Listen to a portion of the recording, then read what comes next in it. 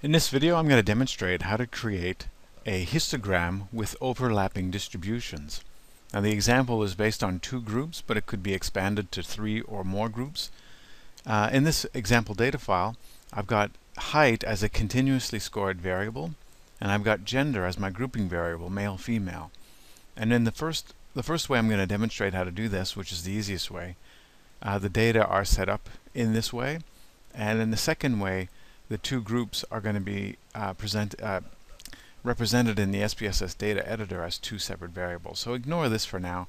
I'm only going to use these 2 for the first basic method.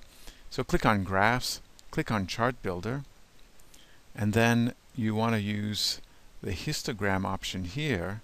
And you can just drag a histogram into the chart preview, and then we want to put height as the x-axis variable, and then you want to click on Groups and Points and click on Grouping Stacking Variable, and that's where I'm going to put the gender variable, which is the grouping variable, and I'm going to put that like that. Now click on OK, and here is an overlapping chart that I think a lot of people would probably be satisfied, where it's all on the same x-axis and y-axis, which is different to the other histogram I did earlier with independent 2 variables loaded up on a double axis. But this is an overlapping histogram, and I think one of the problems with this approach is that it doesn't look quite good. It looks okay, and what I would recommend that you do, if you did it this way, is paste the syntax that you would produce by doing that analysis, and it would be this. This is the syntax you would get by clicking paste. I'll show you if I were to go into Graphs, Chart Builder, and paste, I would get this syntax here, which is exactly the same as the syntax here.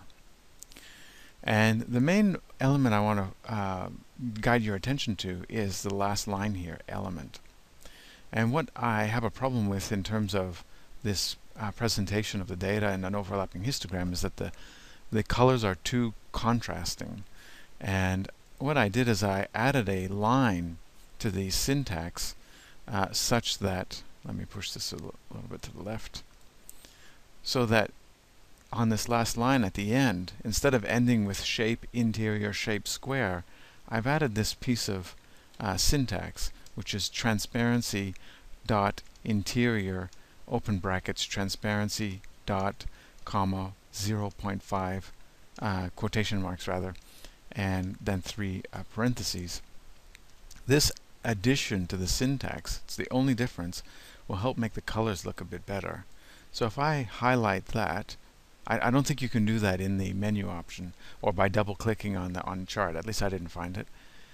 Click on Run and Selection, and you get something that looks like this instead of this hard contrasting color. You get something that looks, I think, a little bit better. If you get rid of the gray background and the border, it will pop a little bit more. So that's something that I would probably present over something like this. So this is I would say this is the easy way of creating an overlapping histogram in SPSS that allows you to compare variables on the same scale, measured on the same scale, literally on the same x-axis. There is another way to do this that is a little bit different in terms of transparency between the histograms. And again, I think you could only do that in syntax, but it's very, very similar syntax to this section here, or even the first section that I did. So what I've done for this a little bit more advanced syntax, just very basically, much more, very small advancement, is I've added 2 variables, height male and height female.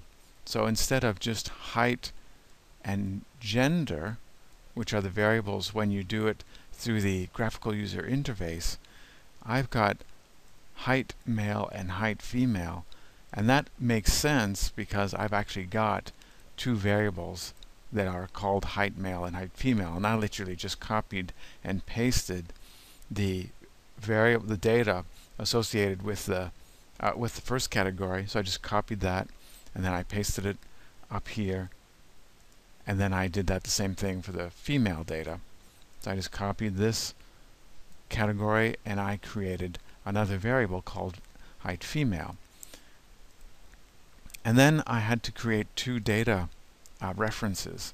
So data height male and data height female. So in comparison to the first way, which is height and continuously scored, and data gender, which is categorical, I've now got two continuously scored variables, data height male and data height female. And you got to make sure that you have your name here correct, height male and height female. And then I've got, this is pretty much the same. And then I've got two elements. And again, I've got height male here and height female.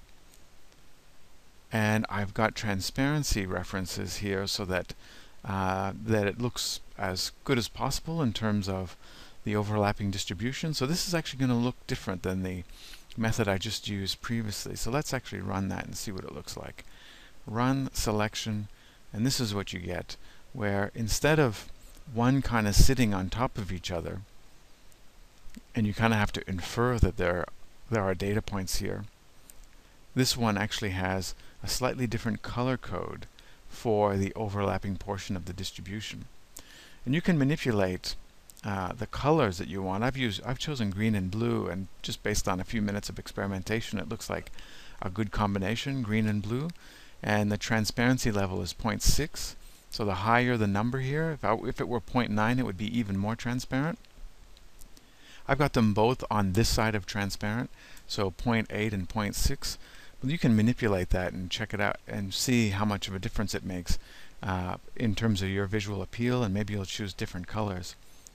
But this is basically two ways to do a overlapping histogram in SPSS and manipulating the transparency levels.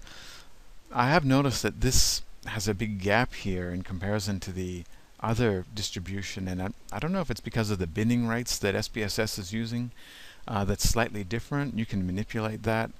I didn't have a lot of success changing the binning, so you can click on custom and change the numbers here, and that will change the look of how much of what the distribution kind of looks like. I didn't have a lot of success to make it look better, but it is accurate. That is the mean for the males, and this is the mean for the females. And you don't know the color, but you just know that the mean of 162 would be associated with the lower one, and this one's higher. At least with this one here, you actually get the legend associated with the chart. So those are two ways to do an overlapping histogram. I think they pretty much all of them look pretty good, and you might have preferences yourself.